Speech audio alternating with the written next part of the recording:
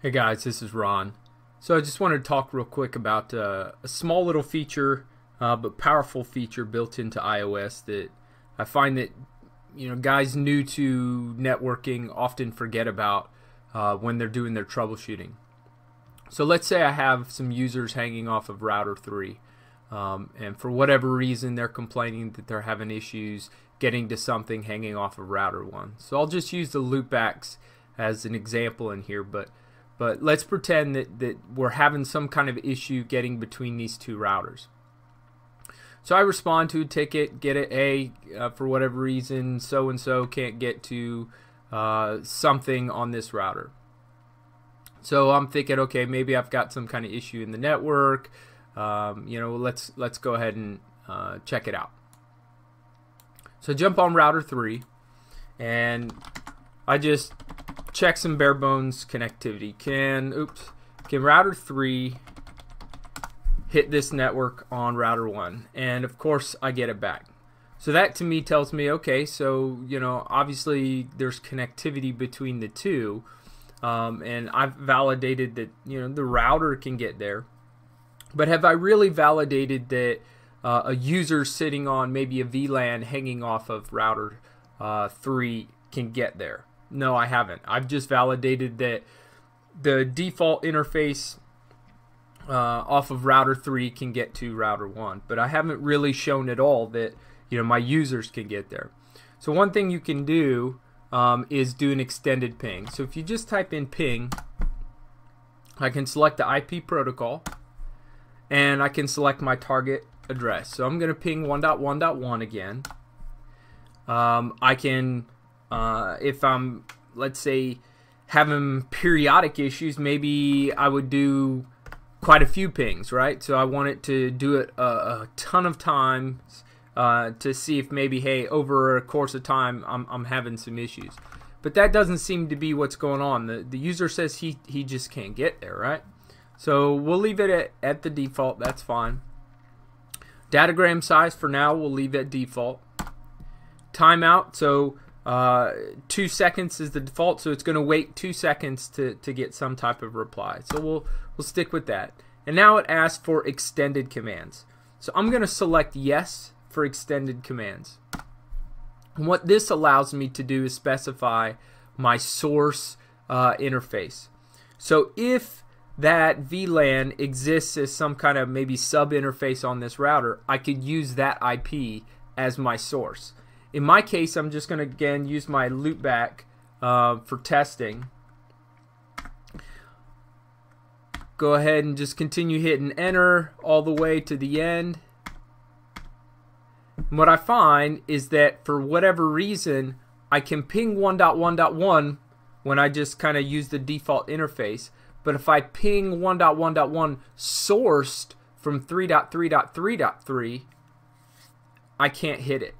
So that to me sounds like, okay, I've got a routing table issue that for whatever reason this interface is not showing up somewhere along the path. So if I go to router 1, I can do a show IP route, and what I'll find is, in fact, this router doesn't know about the 3 network.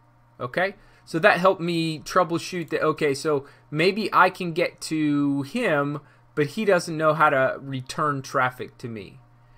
I think I can do a, let's see, debug IP. Let's see, I think there's an ICMP on here. Yep. So quit ICMP. We'll hit enter. So we'll try that again. This time I'm going to cancel out. Let me see if it'll let me cancel. Yep, it'll let me cancel. Instead of going through the whole thing, I can do a ping dot or 1.1.1.1, and this time just do a source 3.3.3. So I don't have to go through the prompting, but the prompting is nice if you forget what some of these extra commands are. So again, I'm pinging 1.1.1, sourcing from 3.3.3, and over here the packets are getting here, and it's sending a source reply to destination 3.3.3.3, but if I do a show IP route, network is not in table. So even though it's building the return packet, once it goes to route it, it doesn't know where that is, and so it drops the packet. So again, the extended ping helped me diagnose that situation, right? So I could get there just by doing a ping. Oop, if I could type like that. And if I look over here, that's my outside interface on router 3. But again, if I source it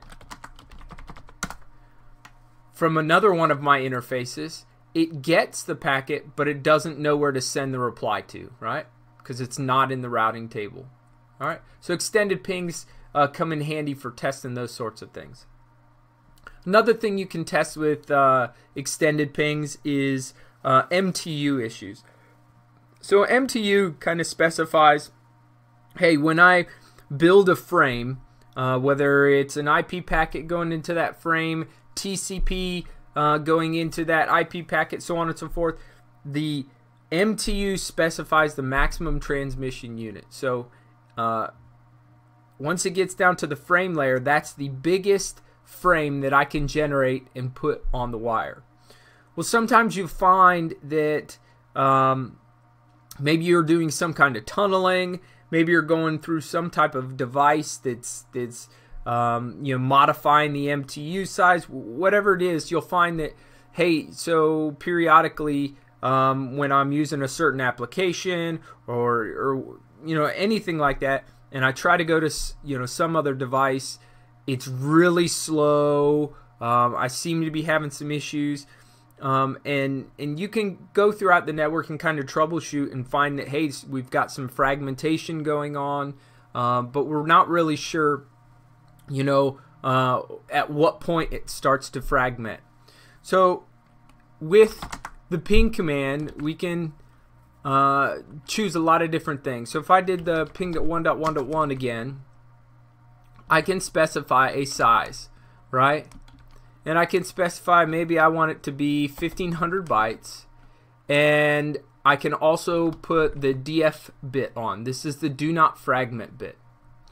And if I hit here, I get a bunch of M's. So somewhere along the path I had an issue and 1500 bytes wasn't allowed through the wire, right?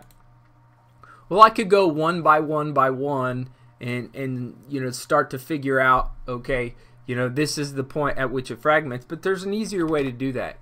So if I go to my extended ping here,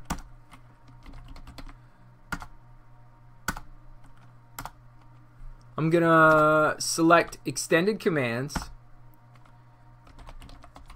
This time we'll set it to an interface that I know works. I'm gonna set my do not fragment bit.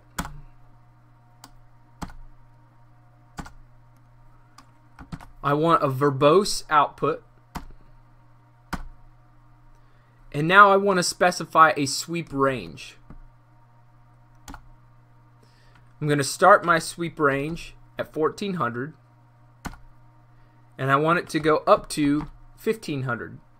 Because I know that the 1500 wouldn't go through. My sweep interval is going to be 1.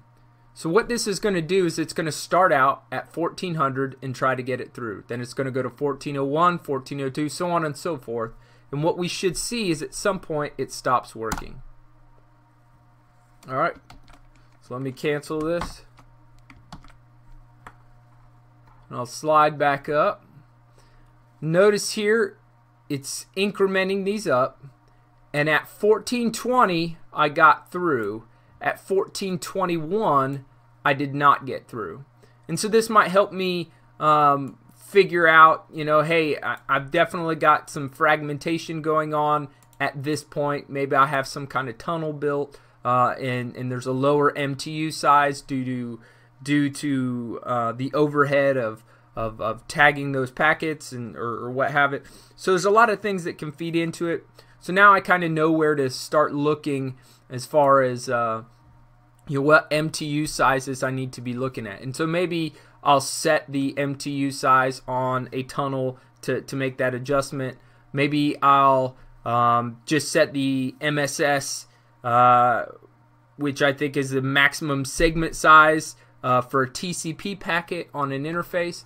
So I have a couple of different options for fixing that, but the extended ping here, which I wanted to address here, is what helps me kind of quickly find that.